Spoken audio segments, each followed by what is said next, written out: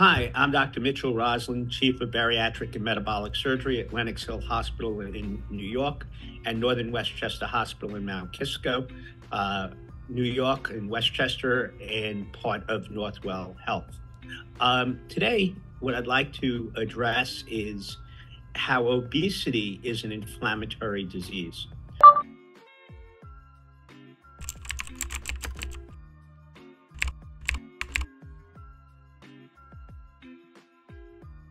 Many people talk to us and say, I'm heavy, but I'm healthy.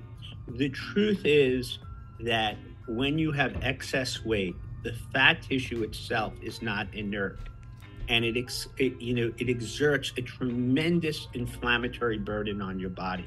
As a result, when we measure non-specific lab tests that measure inflammation, such as a SED rate or a C-reactive peptide, they're frequently very much elevated. The best understanding, or the best way to explain how important the inflammation in obesity is, the impact of obesity on osteoarthritis and the number of people who are obese that require a joint replacement very early in life. A lot of people think it's just because of wear and tear that people put a lot of wear and tear who are heavy. But when we look at hunters and gatherers and people who walk all day, they don't get much osteoarthritis.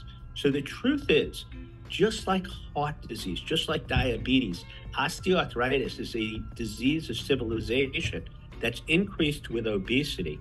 And it's not just the weight that we're putting on our joints. It's the fact that when we're overweight, we have a generalized inflammatory condition, and that inflammation actually destroys some of our cartilage tissue. So again, the take-home message is that healthy people have a healthy lifestyle. They eat the right foods. They're active on a relative basis. And all of the diseases that you see as you age become less common in healthy people. And what's really great about today is that we finally have tools between medications and surgery that we can kind of halt the disease progress or reverse the disease progression. And there are a lot of alternatives. I'm Dr. Mitch Roslin. If you enjoyed this video, please subscribe to our YouTube channel.